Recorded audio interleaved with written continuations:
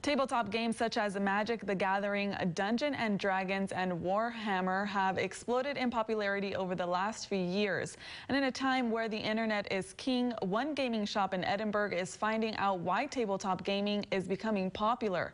And with new video game consoles selling out quickly, it might seem like video games are all anyone is playing, but that's not the case.